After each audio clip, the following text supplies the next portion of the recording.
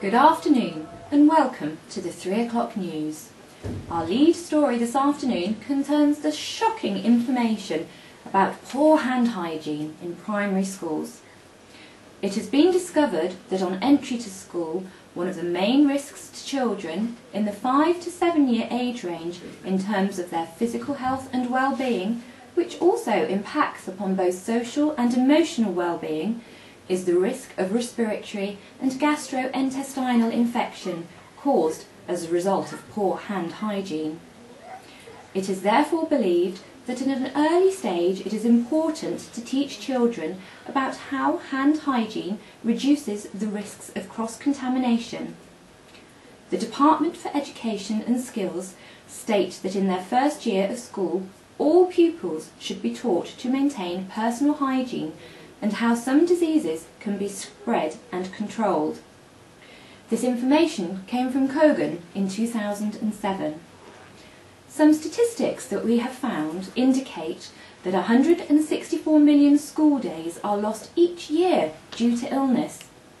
Half of all men and a quarter of women fail to wash their hands after they have been to the toilet. Damp hands can spread 1,000 times more germs than dry hands, and germs can stay alive on hands for up to 3 hours. And did you know that we have between 2 and 10 million bacteria living between our fingertip and elbow? Oof.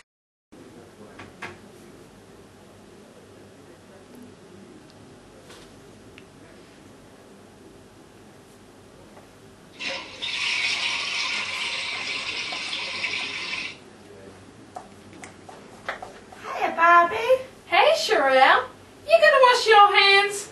Now take the meat doing it. But you're gonna spread germs. Do I? I didn't think I needed to. Yeah, did you know germs stay alive on hands for up to 3 hours? Really? Yeah, and 164 million school days are lost due to illness. Really? I don't believe it. But I don't know how to wash them. I'll tell you.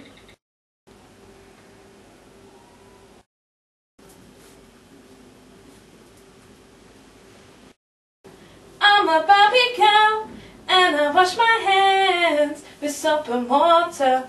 But that's one water. Put soap on your hands, it makes them nice and clean.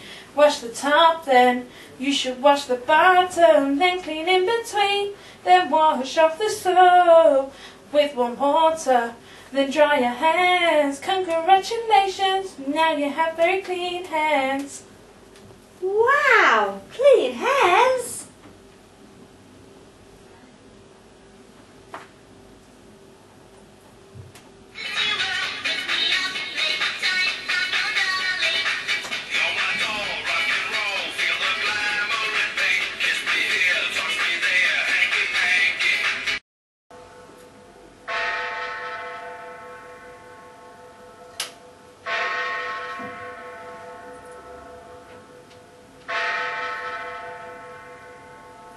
So, to conclude, in our health promotion message, we have tried to cover the 3 spheres of health promotion according to Tannehill 1996.